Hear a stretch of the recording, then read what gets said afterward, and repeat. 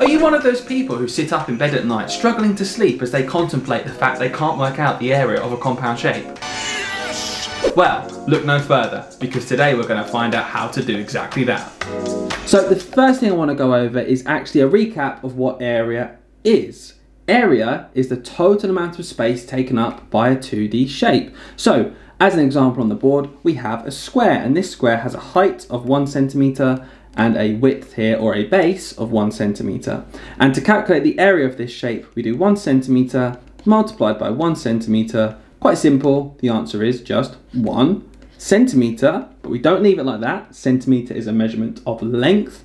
We want a unit for the measurement of area, so we put a small 2 up here and we say 1 centimetre squared. That's the area of that shape. One method to calculate the area of a rectangle then is to count squares, and we know from the key up here in the corner that 1 square is 1 multiplied by 1, as we said before, 1 centimetre squared. So we can count the number of squares in our rectangle to calculate the total area. So let's do that. We've got 3 squares across the top, 3 more on the next row, 3 on the next row, and then 3 more on the final row. Now we could sit here and count them all individually, or we could just do 4 lots of 3, and in total we have 12 squares. So the area of this rectangle is 12 centimetres squared. However, the questions aren't always going to be as easy as just counting up squares, and you might get a rectangle that looks like this. Luckily though, it's still quite straightforward, because to work out the area of a rectangle, we take the width here, which is 6 centimetres, and we take the height here, which is 4 centimetres, and we can imagine it still like this in a grid. And we can use our times tables to help. Just like we did earlier on when we counted in 3s, we can take 6 across the top here and multiply it by 4 down the side. And you'll notice that if we do 6 multiplied by 4, we get 24 centimetres, which is given in the key over here, squared. And if we go back to our original shape, we don't actually need the grid to do this. We can just take our base here, another word for width, which is going to be shown as B, we'll come back to that later, which is 6, multiplied by the height down the side here, which is 4, and that's going to give us A, which is our area. 6 times 4, as we've just shown, the same answer, despite whether we count squares or use our multiplication facts, is 24 centimetres squared. On the screen now, I've put up 2 more examples, and by the time I finished my sentence, you guys at home will probably have some answers to share with us. So let me just go over here, the bottom, where you can see the formula. A stands for area, and this does only work for a rectangle or a square, by the way. Other shapes have different formulas we'll cover in future videos. The area of a rectangle equals the base, which we could also sometimes be called the width, multiplied by the height. So one side multiplied by the perpendicular side coming off of it. And I'm sure by now you've got some answers for me. So the first shape, 10 centimetres multiplied by 3 centimetres. The area is 30 centimetres squared. Don't forget your units for area. And I wonder how many of you have managed to trick in the second question, because we do have 8 and we do multiply it by 7, and you might know your times tables and you could tell me that's 56, but how many of you just put centimetres squared? Check the question. The unit is in metres. So instead of centimetres, we put metres, and we must also remember, because it's in area, it's the unit for that, we must use squared. Now we come to the actual point of this video, and that is to work out the area of a compound shape. Now a compound shape, quite simply, is a larger shape made up of smaller ones. And in our context for this question, we're going to be using the area formula for a rectangle. We want to split the shape up into smaller rectangles. That way we can work out the total area. So looking at this shape on the screen, is there anywhere you think we could cut so that we have 2 rectangles after we've finished cutting? Now I can see a couple of places, and before I show you where I'm going to cut, I just want you to take note of those measurements around the side. 3 across the top, 4 down the side, and we can visualize a grid again, like in the earlier questions, that looks just like this. So where on this grid can I make a cut and it gives me 2 rectangles? Now I've chosen to cut here. And hopefully you can see now how we have made rectangles, and we can use our formula, area equals base times height. So going back to our original shape, there's my cut. and you can see how the measurements are going to come in handy now. So for this shape here, I'm going to call it shape A. The area is going to be 2 centimeters, which is the height here, multiplied by 2 centimeters, which is the width or the base, and that's going to equal 4 centimeters squared. So we know that this rectangle right here has an area of 4 centimeters squared. Now we need to go to what I'm going to label rectangle B. I know I've got 3 centimeters here for the width.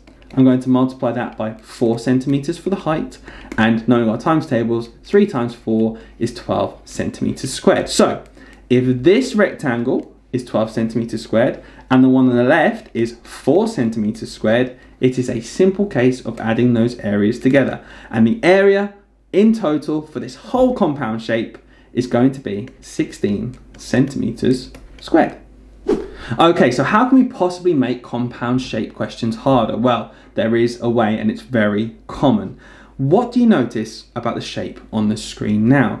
Yes, it's a compound shape, and you can probably already see parts where you could start to cut to make rectangles, but there is something missing, and it's the measurements of some of the sides. Now, at this very moment in time, we're not sure which measurements we're going to need after we've made our cut. So our advice is always to fill in every single gap before you move on to cutting or calculating area.